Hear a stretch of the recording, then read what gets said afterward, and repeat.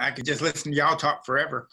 Um, but seriously, I think we've had like 21 enrolled, and it's not something you can do for yourself. I know by yourself. I know I enrolled 20, but Sue did get one. So we're doing it together. Seriously, you know I'm kidding. But seriously, all we did, and I just want to be full disclosure here how that happened, because in this industry, when I first got in this industry years ago, it was pretty much, you go out and make your list and go out and recruit people. And I think most people, when they see the big time earners, they just assume there's only one way to do this business. And so what Sue and I approached this years ago from a different perspective, said, what if you ran your network marketing type business like a traditional business?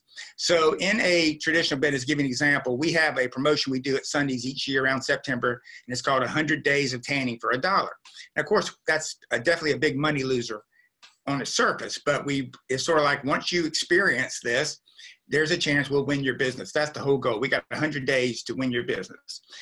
And so we have certain clients, I can pull up a name right now, where during that 100 days for $1, they joined, spent money, referred others, and like I looked one person up earlier, they've already met about $2,800 to us.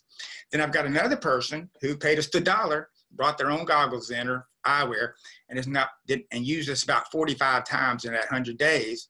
So we probably lost, $30, $40 on, and they never bought anything, right? So now, if this was a network marketing business, the way I approached it many years ago, I'd be spending the equal amount of time with each one. I'd be like, well, she's my friend too. Got to spend time with her. She's got a phone call. I got to talk to her for an hour. But in a traditional business, I wouldn't. Traditional business would know this. If I have too many of her customers like her, I'm out of business and I can't help anybody. So I've got to really champion the ones that are championing me and helping our business grow, because of that kind of customer, I can add newer equipment, better value, and everybody wins. And so we approach network marketing the same way. We offer the opportunity to anybody, but over time, they're going to raise their hand and say, hey, I'm serious about building this, or I'm not serious. And if they're not serious, we still, get on all the calls, do anything we can, but we're not going to spend a lot of individual time, because when you're younger, it's all about money. Just got to make more money. But as you get older, money is trumped by time, because time is that finite resource. We can't make any more of it. And for anybody who's lost a loved one or had lost their health, they realize money is a pale second to your health or to life itself. So now it's about, what can we do to create more time? And so that's where you leverage with people, and leverage a business like this is what's so nice, is we can build that leverage income or that residual income. So what we did is, we have customers, thousands of customers come in every day, and none of those customers really join M. And we're like, why is that? Well, we all know no conversations are taking place, right? No, they're not really being asked, or if they are asked, they're asked in a way just like if you were to go out and ask somebody, you need to get in this business, you'd be great at it, and they can tell that, you're trying to make money off of me, is what they're thinking. So all we did was just change the conversation a little bit. So if you came in and I saw on your screen, Ryan, let's say that you had bought, y'all can hear me okay, right? Because Ryan was looking at me like, what is he doing? I never know what he's doing out there. So if I saw Ryan come in and I saw on his screen that in the past, let's say he had bought 2 boxes of trim sticks in the past. Well, at Sundays, we charge a little higher than retail online, because we want people to go online. So if he was to come in buying that product, it's $47.95 from our store. So if I sit there and say, man, you ought to get in this business, and he doesn't really know what this business is, it's going to be a dead conversation. He's going to sort of not even listen. So all we did was change the conversation. And we simply said, hey, Ryan, and especially this time of year when people are willing to listen, they're in good moods. I say, Ryan, I got to explain something to you real quick. You buy these trim sticks, or you buy the Go Sticks, whatever, you've been buying these from us. I want you to stop just for a second. I'm going to show you the best $4.05 investment you can ever make. And then I pull a nickel out and say, well, heck, I'll pay for it part. All your end's $4. Let me show you what you do. You've been buying this for $47.95 here. So 2 boxes is going to cost you, $96, $95 and $95, whatever. And if you would invest $99.95, just $4 and a nickel more, you can still get 2 boxes, except they'll be sent straight to your door. And from that point on, you're going to get member prices, just like if you went to Costco or BJ's or any wholesale club. So now, instead of paying $47.95 here at Sundays or $44.95 online, you're not going to be able to get this same box for $39.95. That's $8 savings. Plus, we have a little rebate type programs that give you an extra $3 back on each box you purchase. So you're really saving $11. Now, I noticed you bought a Burns caps in the past. You can buy those in the future here at Sundays for $49.95. But now as a member, you would pay $39.95 plus, again, another $3 rebate. So you're really paying $36. So on those, you're saving, you can see how huge the savings can be. So Ryan, just on a couple of purchases there, you can save about $20. Now, you can choose to spend $20 more and come pick them up from me and I'll hand them to you, and spend your gas to come get them, or we can have them delivered to your door and you'll save that $20. And even though you may have no interest, but come January 1, I can show you a system that we have, how you can earn extra income, whether it's just a part-time hustle to make a few $100 a month or a few $1,000s a month, because we're part of a company. This product you've been drinking is part of a company where the CEO believes, let's create 1 million thousandaires. And you could be one of those thousandaires getting an extra $1,000 or $2,000 a month coming into your household. Now, isn't it worth $4 and a nickel? And remember, I already paid the nickel, so I only got $4 left to make that investment from now on, knowing how much money you're going to save every month. And last thing I'll say on it is New Year's resolutions coming up.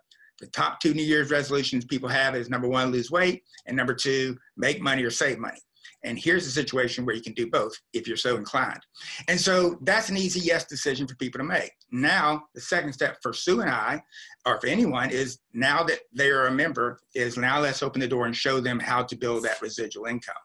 But in this time of year, we know people are a lot more prone to buy a product, be a customer, much simpler than enrolling someone in a business.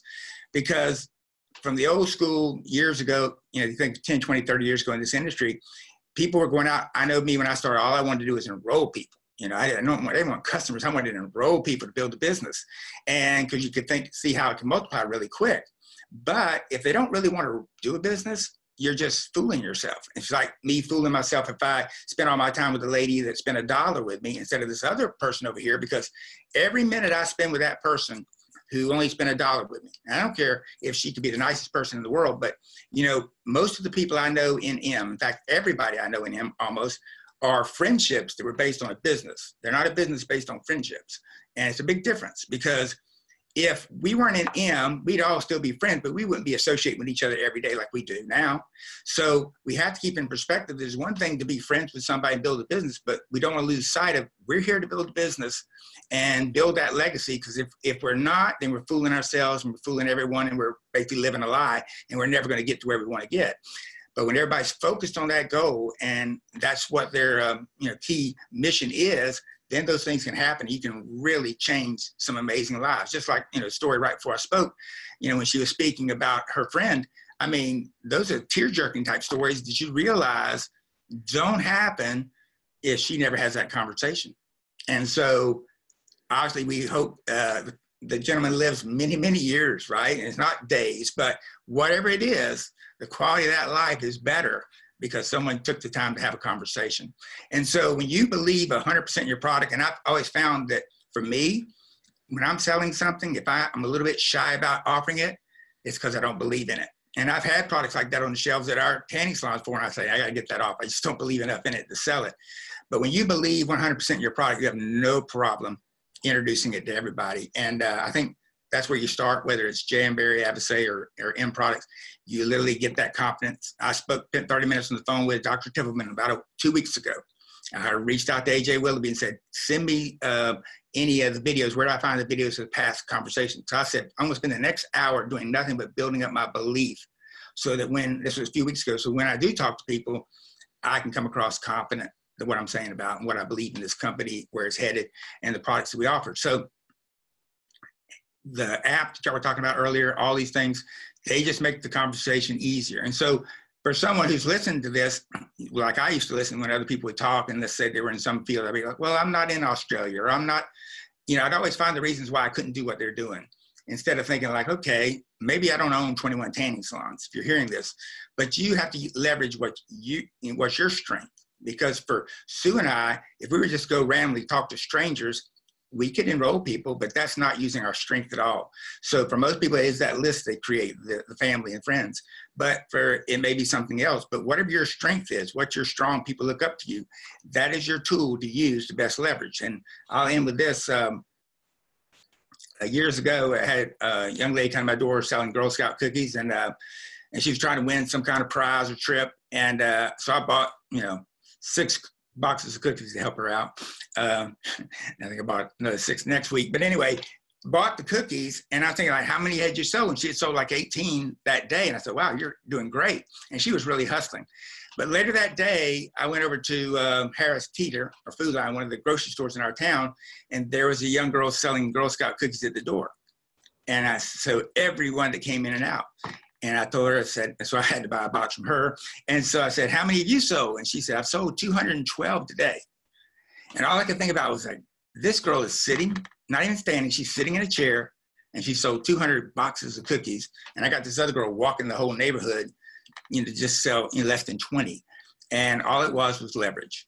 Somebody working a little bit smarter than the other person knew how to work, and it was making all the difference. But yet to the person who doesn't know, they're going to think, wow, this young lady worked 10 times harder than the other one, but not really. It was just use what her strength was. And so I think for people in this business that really want to build it, it's like, okay, what's my biggest strength? Where can I really make my assets pay off for me? And that's what I think, in our customer base, that's one of ours here that we can use.